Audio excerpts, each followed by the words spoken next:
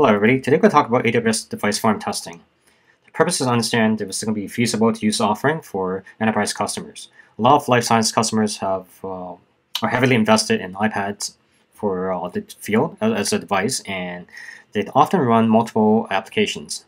So what would be cool is that if you can actually run these test cases in the cloud rather than have somebody manually type away at a physical device. So what I do is we're going to upload an IPA file, which is a binary distribution file for over there, and then run a session. Okay, so if we go back to the first screen of the AWS console, here it is. So more or less you can go for services, device farm. I've already previously set up a project here, so I'm going to drill down to it. So these are the automated test cases I ran before. I didn't actually spend any time writing a test case. I just chose fuzz, which is a built-in type of testing that Amazon provides. It's just random like screen clicks.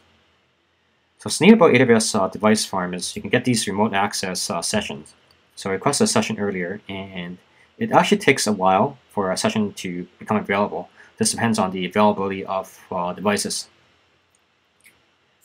So for example here, this is my session. This is actually connecting to a physical AirPad Air 2, and you can also do things like certain things like swipe and so forth. It's not very sensitive, but let's see if it works or not. Oh, so I only have one screen of apps, so I can't really swipe. But let's say I want to go into Find My iPhone. So it does that, and then the home button's down here. So it's very similar to your simulator, but except for it's running actually on a physical device using a .ipa file. Okay, so sometimes it takes a couple clicks. So let's say if we want to actually go swipe here, we should actually navigate to the screen on the right.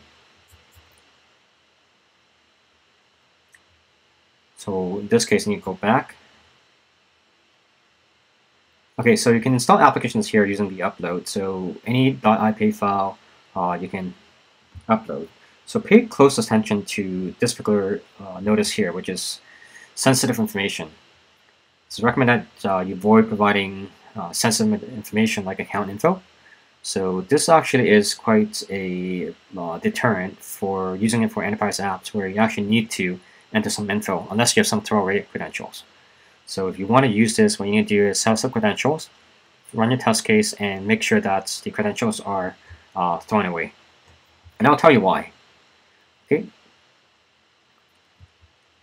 So if we go back to the remote access here, so the previous test session, if you drill down into it, you can look at the files, and it provides you actually a UI log. So if those with compliance teams requesting the evidence of a test run, you can go here, and there's actually a video. So click on it, and you can download it. I've already downloaded this, so I'm just going to open this here.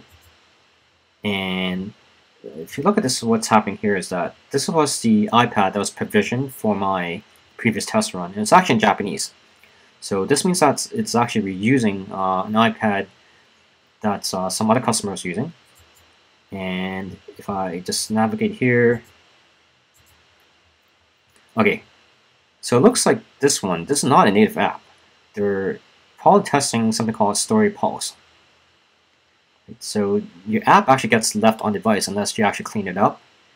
And then per Amazon, there's some caveat somewhere that says that the app and your data will reside within the device for up to 400 days. So it's uncertain that whether your app and your data will be destroyed. Okay. So in terms of what looks like, let's try to set up a new project. So create a new project. Let's say web demo. So you create these runs, and then you can ask for a particular device. So let's see. Choose your app. It's going to be native one. Drop your file here. So configure testing and select your particular devices. I won't get into all the details. I also want to touch base on what the architecture looks like. So I thought about searching for it, and there really isn't much information about what it actually looks like. And there's a bunch of basically Visio types of diagrams. So I actually think that it looks more like a click farm. For those of you following the news, some companies have set this up where they mimic clicks, right, to kind of steal ad revenue. So it's a bunch of devices basically that's going to be hooked up to some kind of border relay, and then so they're really physical devices. So I thought that was actually pretty neat.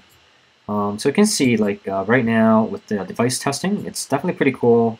You can do and connect to a real physical iPad. So this would be good for conditions where you don't have that particular version of the iPad. So let's say you want to test your app against version 9 of iOS, then you can here. Physically, if you want to do it, you either need to do the simulator or have a device that has it, that version installed. And I mean, there are some kind of caveats as well, such as for your session, there's time limits. So let's stop the session because I'm not using it anymore. So definitely feel free to test this out. It comes with, I think, about 1,000 minutes for free for you to test it out, and then afterwards it comes a paid offering. Okay, yeah, thanks for watching.